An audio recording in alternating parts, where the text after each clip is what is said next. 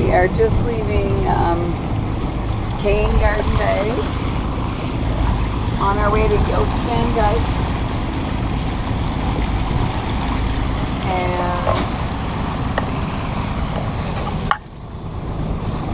we're just trying to get our bearings for the day.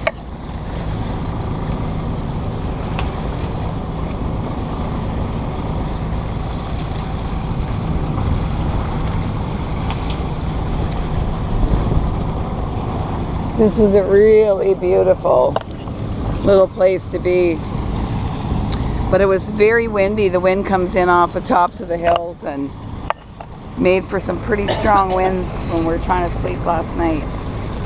But it sure is pretty.